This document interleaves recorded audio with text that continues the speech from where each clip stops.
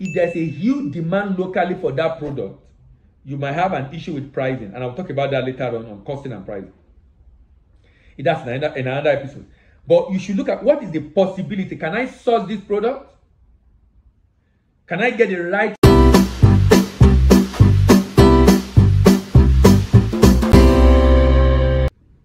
Good day, my name is Dela and I'm your export doctor. Welcome to another session of sharing trade information on DBA TV. In recent time, I've been talking about what to consider before deciding on product for export. What to consider before deciding on product for export. What should you be considering? What should be the issue of consideration? What should you be considering before deciding on the item of export, on the product for export?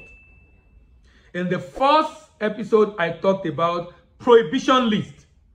In the second episode, I talked about potential market. In the third episode, I talked about purchaser. In this episode, I'm talking about possibility of sourcing the product. Possibility of sourcing the product. Remember, you want to export this item.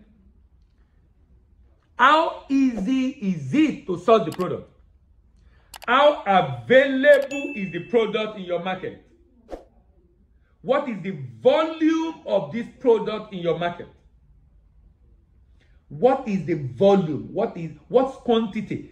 If it's commodity, what quantity is produced? If it's manufactured goods, how many people manufacture it? If you are doing manufactured goods, let me talk about commodity first. Commodity, you should ask yourself, what is the volume being demanded? Now, when you are exporting a product, if there's a huge demand locally for that product, you might have an issue with pricing. And I'll talk about that later on costing and pricing. That's another episode. But you should look at what is the possibility. Can I source this product? Can I get the right quantity? Can I get the right quality of the product as required by the market I'm targeting? Remember, at this time, I've already decided on the market. And I should have an idea of the quantity, the market, the demand of the market, and the quality specification of the market. So at this point, I know the quality specification. I should be asking myself, can I get this quality? Let me give an example. Cashew nuts, for example. There are different quality specifications of cashew nuts in Nigeria. If you are doing commodities, there's a particular specification you can only get in your axis, Ogbomoso axis, that you won't get readily in other parts. Same for sesame seed. There is white, there is brown. And there's some that have a lot of oil. And there are different places you find this product. So you need to know what is the possibility. If it is manufactured goods, you shouldn't depend on one. If you are starting a product that is manufactured, you should have 2, 3, 4 people that can produce for you. Even if you are working with one, there should be option in case anything happens and you need someone else, you need to get it from someone else. You shouldn't rely. In fact, it is called concentration risk. Relying on just one business, one company, for a particular critical product that I have to export. Relying on just one company is too much risk to bear. That does not make sense at all. It's too much risk to bear, and that does not make sense at all. Because it's too much risk to bear, and the fact that does not make sense at all is the reason why you have to ask, what is the possibility of exporting this product? How available is this product? And can I get it in the required quantity? If I cannot get in the required quantity, because it is not readily available, that is the reason why I should look to another product.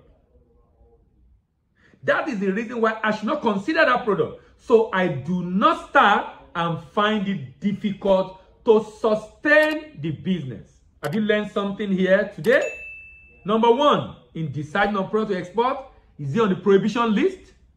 Number two, checklist. Is there a potential for this product? Number three, checklist. And how do I get purchaser? Is there purchaser? Do I have a partner, a destination I can work with to get purchaser? And number 4, we have looked at today. What is the possibility of getting it? What is the possibility of getting it? If this video has been of immense benefit to you, give it a thumbs up. Do you have a friend that needs to hear about it? Share with your friends. Share with your friends. Beyond sharing with your friend, if you need to ask me a question, drop it in the comment section.